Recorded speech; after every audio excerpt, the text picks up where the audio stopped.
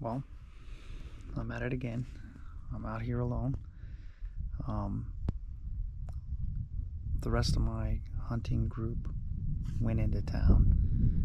I think some of them have to go, but they're gonna see if they can stay and come back out. Um, at least one of them is supposed to be coming back unless something catastrophic happens back home or whatever. Um, so he's gonna go and check his messages, that sort of thing. Decided to come out and hiked up a couple miles, pretty near one of the glassing points that we picked before. And I was like, okay, I'll hang out, I'll glass, I'll look, I'll do this. And I was like, man, I feel like I've been out here forever. And I looked down at my watch and it had been 10 minutes. I was like, okay, yep, this is the kind of slow, dealings that I've got right now. So I went ahead and I opened up my bag and, pulled out everything from my bag, just about. You can see just about everything that I've got in my kill kit.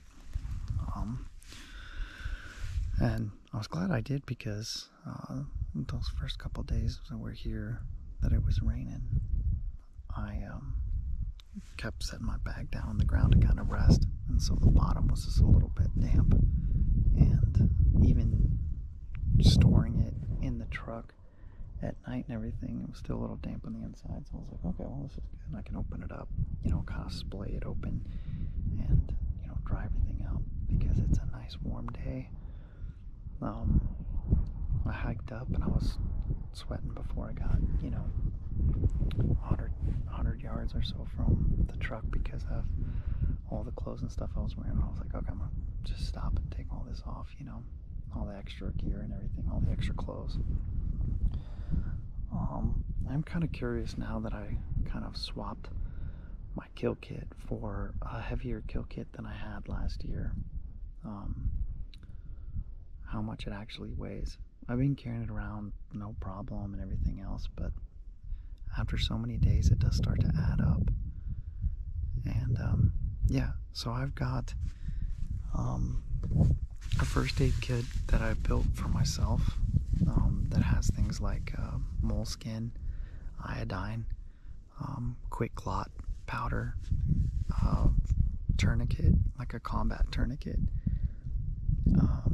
I've got gauze and medical tape, and a few other little goodies in there. I've got that. I learned from going and fishing that it doesn't do you a lot of good to build a big fancy, personalized medical kit if it can get wet and basically be ruined, or at least not sanitary anymore.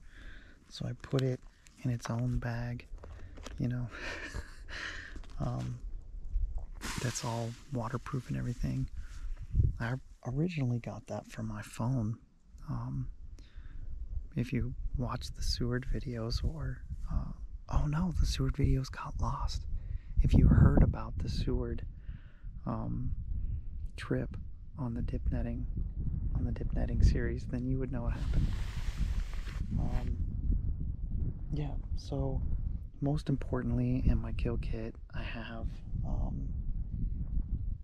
game bags, knives, and water. I packed some extra food and stuff in there too. I got monstrously thirsty after I quartered up my first caribou. Just crazy thirsty, because it's a lot of work and I was just sweating the whole time I was doing it. And what you don't necessarily know before you go and do it necessarily, is that when you are skinning it and you bring back the skin, the heat starts rising off of it almost immediately, off of all the meat and everything. And that put a really hot work environment for me. So I always make sure I have water in my kill kit. Now, a couple other things that I have are things like a bone saw, which hopefully I don't have to use because it takes forever with a little bone saw like this to go through even a small piece of bone. I have a hatchet, which I saw someone use a hatchet to go through and cut the ribs off of the spine, and it was so fast. Like way faster than trying to use a knife, and really save the blade. And I was like, man, that's the way to go, and it's worth it to have a hatchet out here just in case anyway. Let's see. Extra gloves and stuff. I always have extra gloves now, because I found that if they get wet, they're pretty much useless. You know, a whole box of ammunition.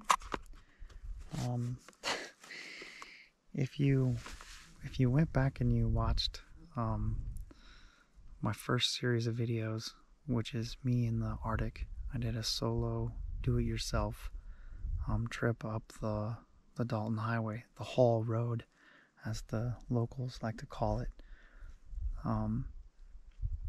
I had some problems that ended up working out okay, but being short on ammunition while I was out hunting. Funny story, if you want to see, go watch the video, because it's kind of fun. I've got enough game bags for probably 3 caribou here, depending on how I fit them. I've got a set that's open, and I've got a set that is like small, and like they're reusable bags. And then I've got a whole set that is unopened, that still has the they have like a chemical that they put on there to help keep the flies off and preserve the meat and everything. Yeah. Because I am interested in, trying to keep electronics charged and so forth, I also keep a battery with me. And this battery, it's basically like, the kind of battery that you would use for like a weed eater, an electric weed eater or something like that. Use them for my drills, so I already had a couple of them, and we bought this attachment for them. It goes on top, and so far I've been out here and I've been charging my phone, which I legitimately haven't been using much. Just kind of open up, drop a pin in a map, like, yeah, I want to go back to this spot, or recharging my GPS, which consumes quite a bit of battery every day. My inReach uses between 10 and 20% of its battery each day, depending on how many messages I'm sending and receiving. And I can charge it up. And I like to keep my Fitbit watch charged too, because that is really helpful to know how much energy I've expended, and what time it is. And that's really, really important to know what time it is, because we got to plan around, okay, if it took me this long to get here, how long will it take me to get out? What time does the sun go down? What time is it ultimately going to get dark? And a lot of what I'm trying to base, my movements and things on are going to be, energy expended and meals. That is like the 3rd shot or loud pop that I've heard come from that hill over there. And there's a guy over there that has a mining claim, and he built a road out to it. And I think that him and all of his buddies go out there to his mining claim and go and hunt. They must be between 8 and 10 miles off the Taylor Highway over there. And that's a pretty good distance if you're trying to compete with other hunters. And it puts him closer to Zone 2, which is where all the herd is right now, unfortunately. The most recent report that my wife has been calling, she's a team player, she's been doing awesome. taking care of sick kids and still sending me messages and keeping me updated about the reports and everything, is that they're wildly distributed in Zone 2 with no eastern movement, which is not exactly the worst news that I could have got about the herd, but it's definitely pretty bad. That's why I'm sitting here with no caribou talking about what I got in my kill kit instead of showing you, whatever new, caribou antlers I'm going to have for the wall back home. But I'm hoping that mining claim over there, those loud pops or maybe even gunshots, are actually caribou. Like the herd is actually coming over, at least a small portion of the herd is coming out and striking out early to go to Canada. And when I say they're going to Canada, I kind of want to put in perspective that they're right now where I'm sitting. I'm about 15 miles from the Canadian border. I'm very close.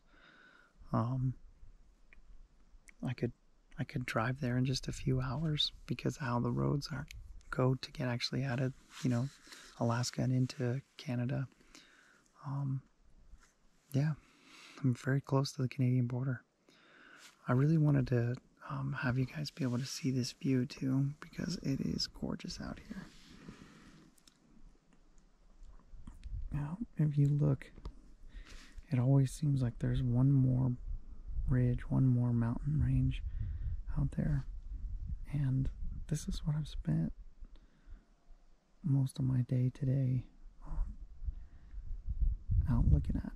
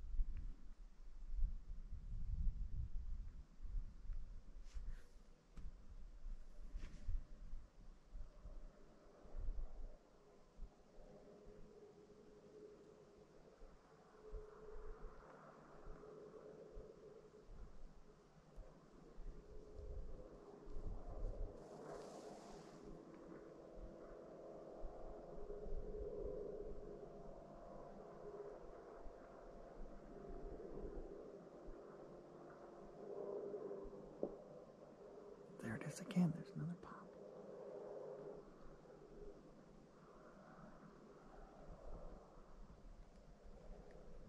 I hope they're shooting a caribou and not just messing around.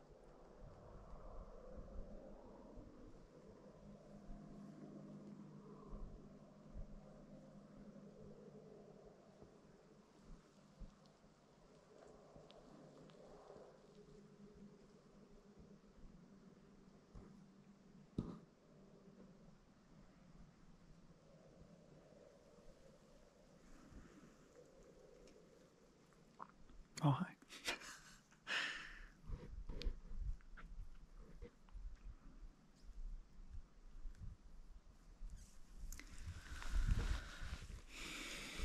So, I've still got a few more days out here.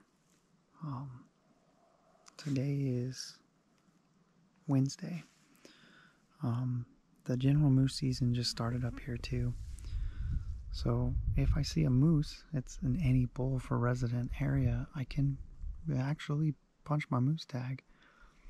I think that part of the reason why I haven't seen any moose since I've been out here is because I've been up high. The moose like to hang out down low, but I don't know. We'll see what happens. Wish me luck. I'm out here alone today, and apparently very far from the herd, so I'm going to need a lot of luck.